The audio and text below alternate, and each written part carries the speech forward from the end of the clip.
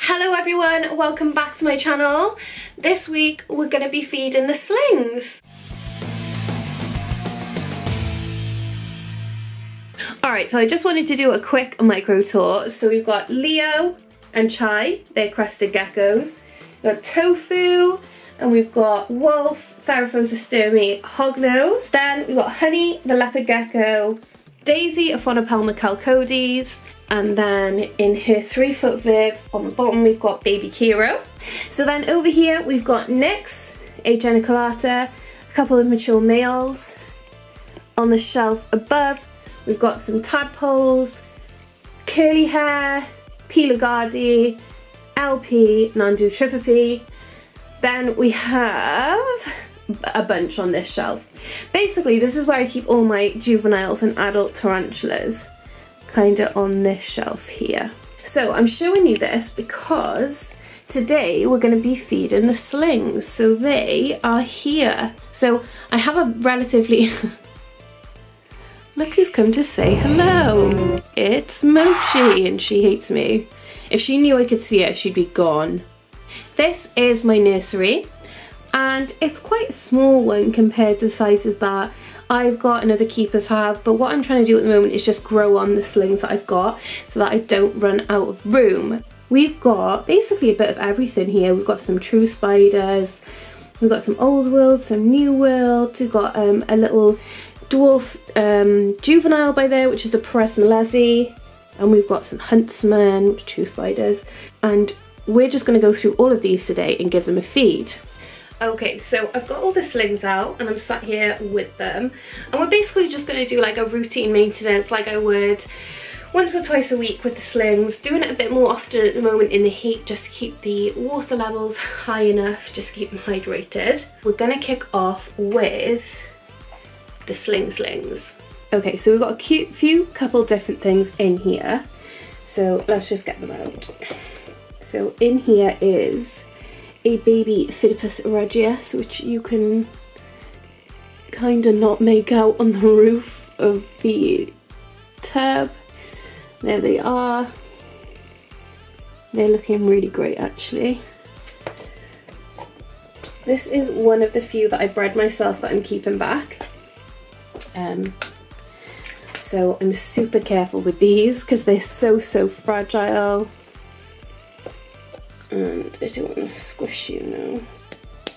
So in here we've got a Cereopagopus lividus, but this isn't mine, it's actually my friend's, and they've asked me to raise it for them, which is a major honour. I think I can, no, oh I thought I could see a molt down there, but I can't. When I checked on it the other day, it had quite a big abdomen, so I'm not going to feed it. I'm just going to keep the moisture levels high for that one. In here we've got an Aphonopelma hensi, and it is the cutest little thing. The Aphonopelma genus reminds me of glorified pet rocks, so I named her Glory after that account. Her abdomen is looking good, so we're just, oh sorry baby, I'm just going to give you some water and leave you be. Okay, this is another Phidippus regius. It's probably set at base in the moss. That's not it before you start panicking. That's the fly. So I'm just going to give it some water. Leave it be. Then we've got another Phidippus regius, which is looking really good if I can get it to focus. That one's looking the healthiest out of the three that I set aside for myself. So this is the Dabus pentaurus that was part of the mystery box that was gifted to me by Spider Provider. On the abdomen you can already see the stripes where it's got its name, the tiger rump, which is really cool. But this one doesn't look like it needs a feed either, and actually the moisture levels in there are fine. Then this is a little Heteropoda David Bowie. As you can see, it's just right there. So that one ate earlier this week and it ate a nice fly, so I'm just going to give that one You can see it there against my finger. I'm just going to give that a bit of moisture and just so it doesn't bolt. Ooh, it's so fast. Right. Alright, so up next we've got this tiger wandering spider, which I believe is the Supemius Soleil. This one moves at an erratic speed.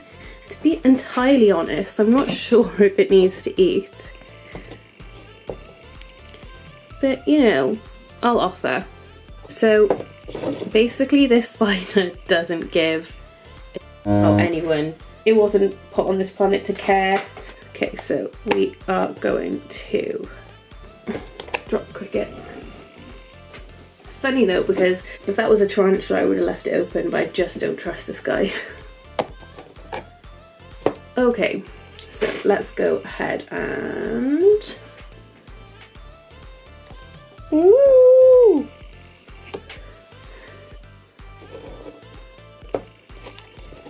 Did you see the speed on that, man? Jesus. Right, so now I'm gonna try... It doesn't like being sprayed down. Next up is this Psammopoeus erminia, and actually weirdly I was getting a bit worried about it, but as you can see at the top there, it's a little tiny molt. And that is so cute. I hadn't seen it in quite a while, and it's built a burrow that's quite opaque. So that's good though, that means I don't need to check on it because that was not there the other day. The other day when I checked this one, she'd molted, so she's down the bottom there, which you can see, but I can also see a molt just in the burrow by there, but she hasn't kicked it out yet, so I'll leave that for now. I'm just gonna offer her some water. This is the princess. She's a Grammostola poteri, and she was in heavy pre-molt last time I saw her.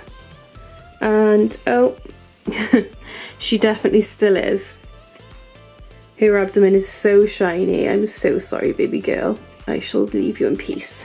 Then we got Grim, who's my only Chilobrachus in my horde of animals. He's made his home in the eyeball of this skull he's webbed over, which is pretty cool. Chilobrachus are my absolute tarantula kryptonite, and so he's actually the only Chilobrachus that I have. Next up we have Nandor. She's coming along nicely, but she's a really good eater, so let's see if we can get her to tongue feed. Yes, nice. She's great. Look at the spinneret movements, it's so cute. Even though this is an arid species, I will moisten down one corner every week so that it has the option of water should it want it. In here is my Pseudohapalopus species Blue, and this is Fly, and she will never ever stay in her enclosure. So she's in pre-molt at the moment, and I'm really tempted to try her in a kind of arboreal setup. Not proper arboreal, but the kind of semi-arboreal sort of setups you would use. We're going up? Yeah, we're going up. But she absolutely hates being in her enclosure. The second I open it, she comes straight out and goes for a wander. And she has some of the weirder behaviours of my tarantulas, because it doesn't matter how I set her up, she doesn't ever make a hide. She just tends to wander around, not really doing much, which is super weird, I think. So that brings us on to some of my favourites now. This is Rager, and she is a Ceratogerus starlingi, one of my favourite old worlds also.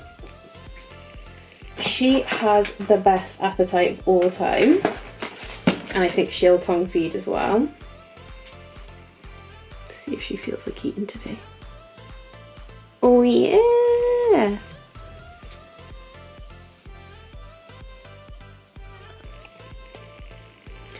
This is the cutest thing I've ever seen in my life.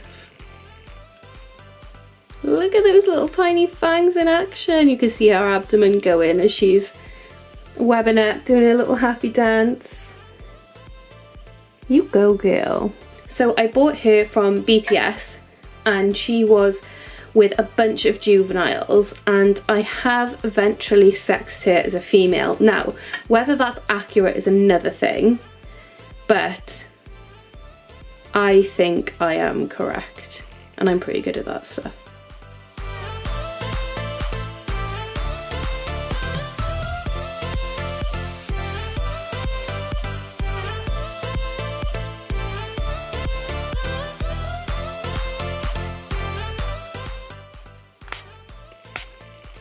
This one might be hard to see, so I'm just going to come in with the professional lighting. So this is my Granola rosea, and her name is Big Bean because she's orange when she molts, so my friend named her. And despite the fact that she's just molted, her abdomen is actually looking pretty big. Yes! Nice takedown. The last one we're going to do is with my guy Storm, which I'm actually going to film on my phone because my camera's about to die. Alright, so we're going to see if he will eat, and yes, he will. He's absolutely stunning.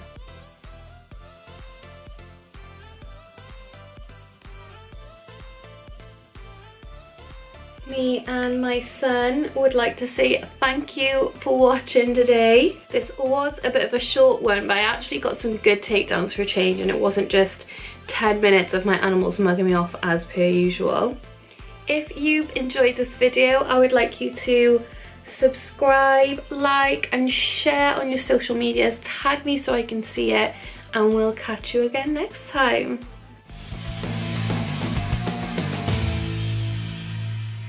I love you.